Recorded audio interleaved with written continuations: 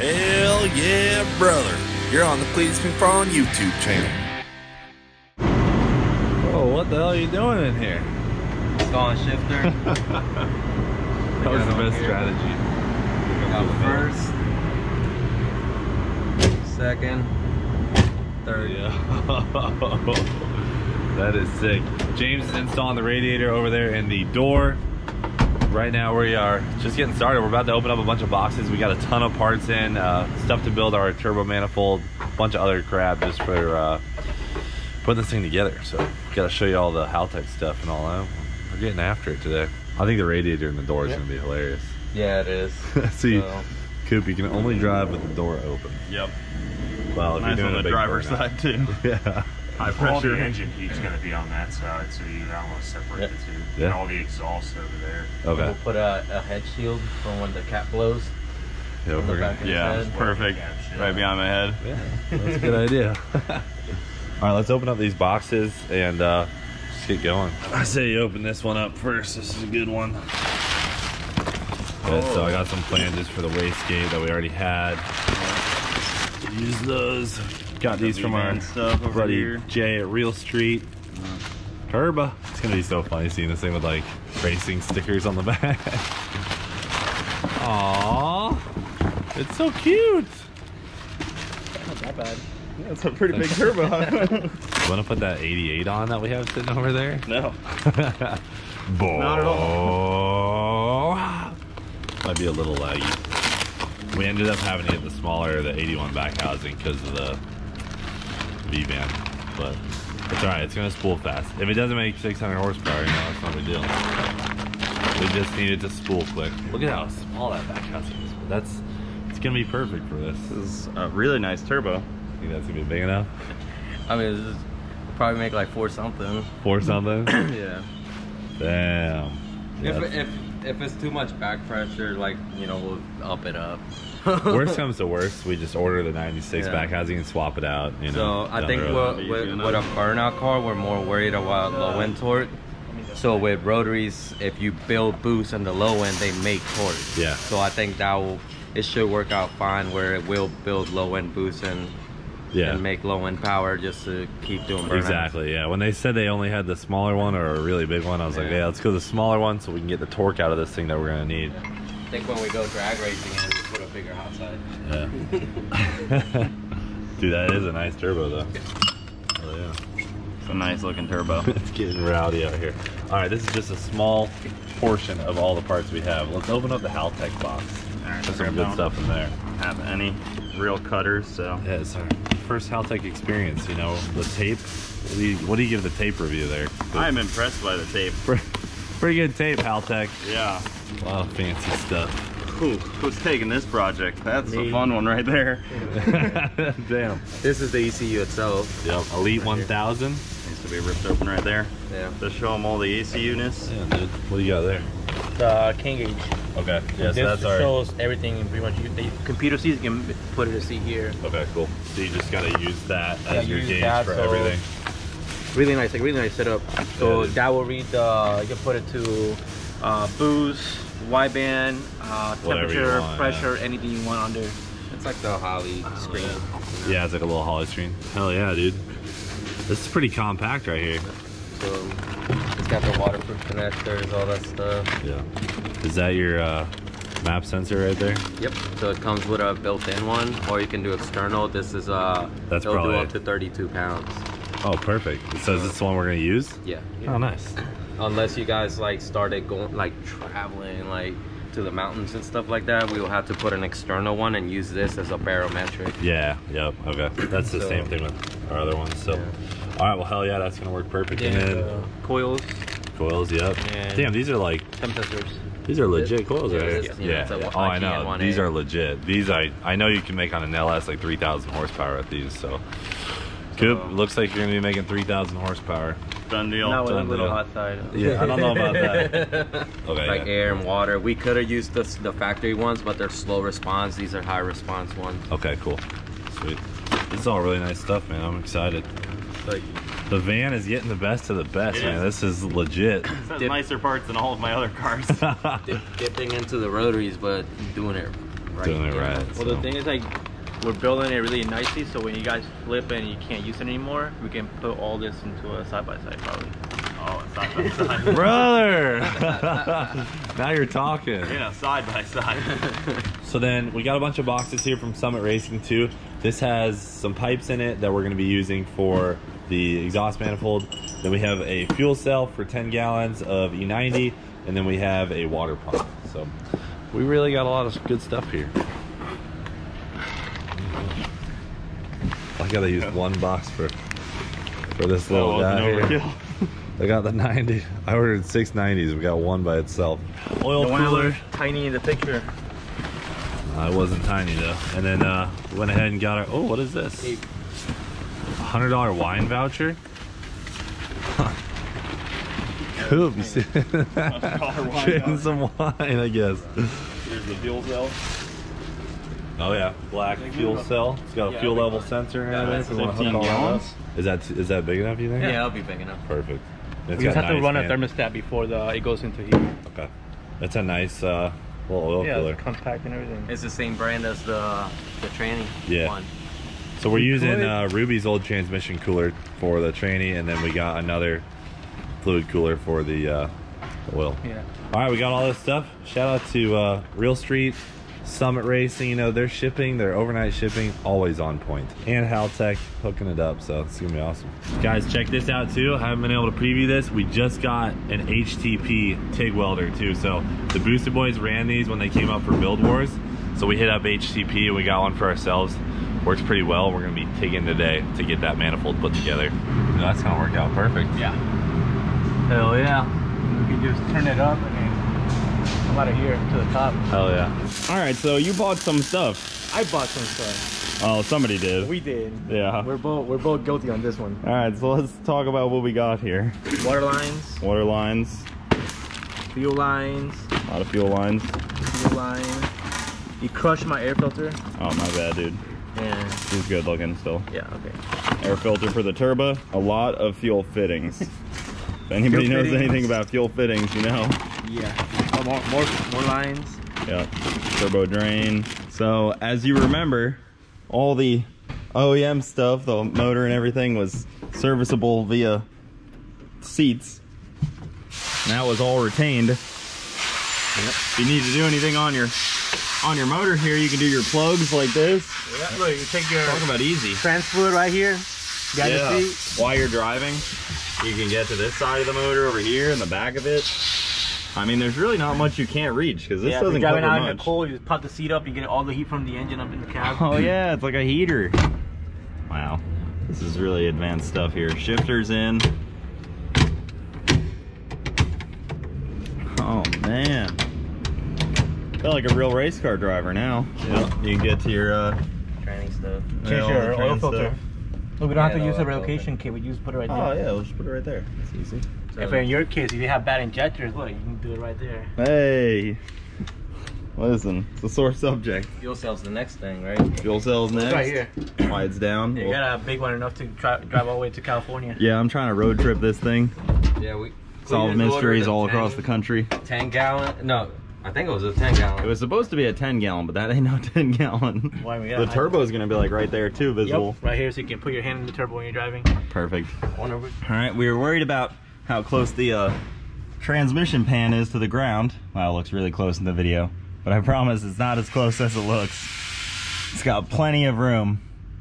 The oil pan's semi-close too, but still plenty of room. We can't really lower it any. This thing can't be any taller than it already is. Put some 22s on it, it'll give you. Yeah, not gonna happen. Put some 22s on there. It's already gonna roll. It's gonna roll. I don't need it to be taller.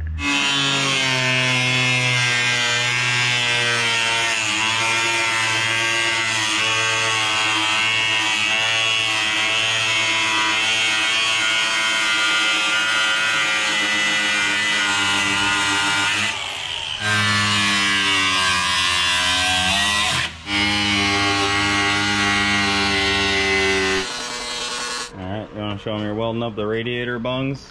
Yeah, just putting the and fittings on there, making it real nice and fancy. Putting expensive fittings on somewhat We don't know what radiator this is, but The now it's a true nice cool. So it's a nice radiator now. Look. Yeah, look, it's AN fittings on there. You say it has JB Weld. Yeah, it looks like somebody JB welded it at some point. Yeah, so we're putting the AM bunks for the water lines. Nice. This one's easy. The other side, this is a little not so bigger really. one. Like this one just falls through. So I have to just hammer this till it's almost close to it, and then just weld it, fill it in. Fill her up. Tight fit, makes best welds. The reason we're doing AN lines is because on my burnout, the coolant lines blew and caused the car to shut off and fail. So we're gonna do AN lines so we never have a coolant line blow out on the car. It's gonna stay cool, do burnouts for a while. What's going on, guys? I just rolled out of the shop, so I left the camera with the guys. They are cranking away on the mystery machine right now. Turn left onto Bachman Road. Right now, I am over in Orlando to pick up a used, well, new to us trailer that I found for a really good deal. I've been trying to buy a trailer that can hold multiple cars for quite a while now.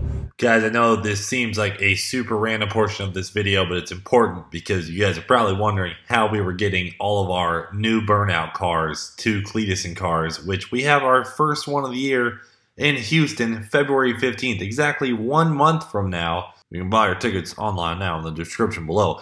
But this is our solution to get all of our cars, well, at least 3 extra cars to Houston with us. And this guy was selling one. It's a 2020. It's barely used, and it's for a really good deal. So hopefully it's as nice as the guy described it and the pictures looked, and it's actually brand new like he said. All right, there it is.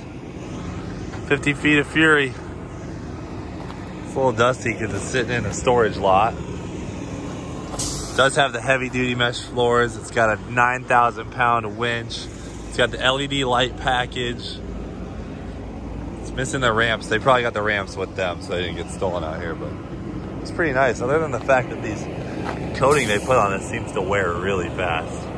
I've seen a ton of trailers from this same brand. They just, coating comes right off. All right, so we can tell we got the original tires. They look brand new. He said he just made 2 trips to North Carolina and back.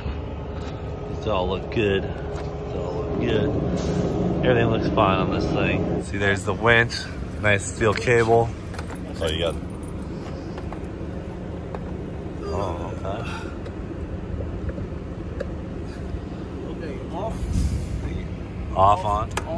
Okay. Sweet. Works. Battery is new. Battery's new, yeah. I mean, everything's brand new. The title says 2020 on this thing, so I mean, it's literally brand new.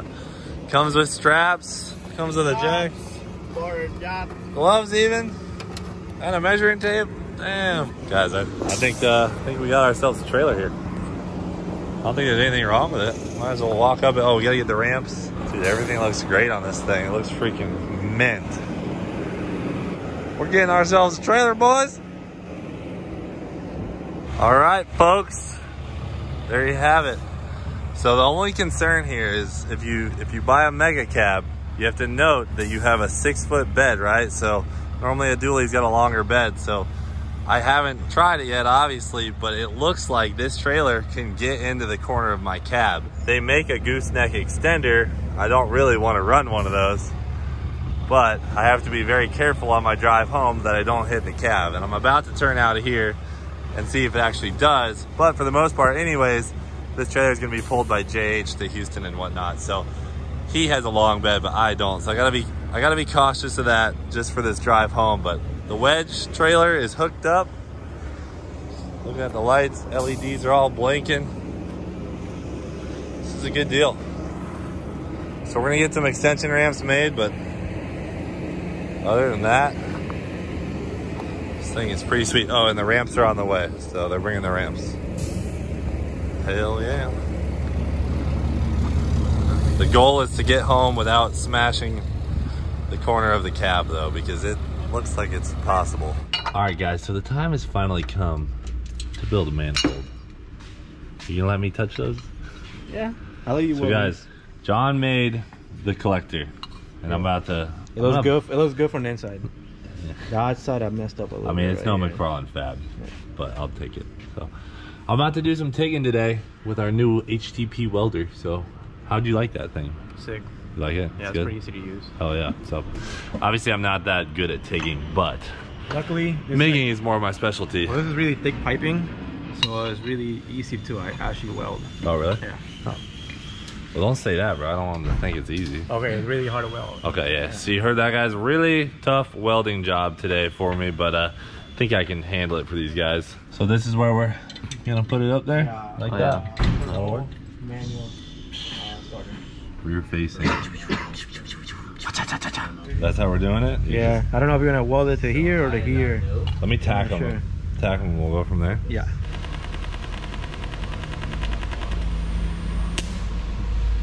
See how much easier it is because of the thicker piping? Yeah. It really doesn't need much. Wow. Much filler to it. Well, out here it's gonna need it. Okay, yeah. I see that, but that'll work, right? Yeah, that's really good. Too hot or too? Too hot. That means you're staying there for too long. All right, slow it down a smidge.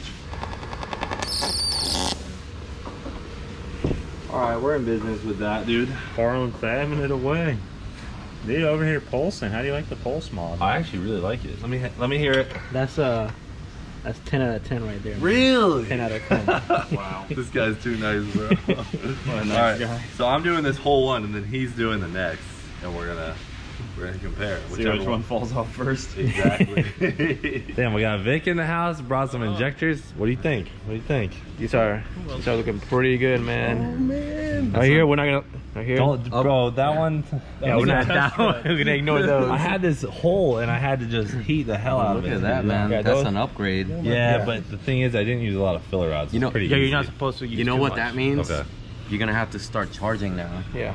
Bro, I've been charging. Yeah, no more free welds. Vic, you need me to come weld on some GTRs? Yeah, I do actually. No, it looks good. It's good work. Hey, bro, McFarland Fat. All right, so John's gonna do the entire other one, and we're gonna compare. yeah. I mean, obviously, he's gonna probably destroy it. I'm not sure that he's gonna be. I don't know, man. This I don't think. But hey, he's gonna be this is good. really this is high like- standards right here. I'm just telling you, this is like an interview. The bar has been raised. I mean, You to might be get honest, McFarland Fab hired. This looks like I will if I would have welded it. So Yeah, this is $30 an hour welds. yeah. 30 an hour.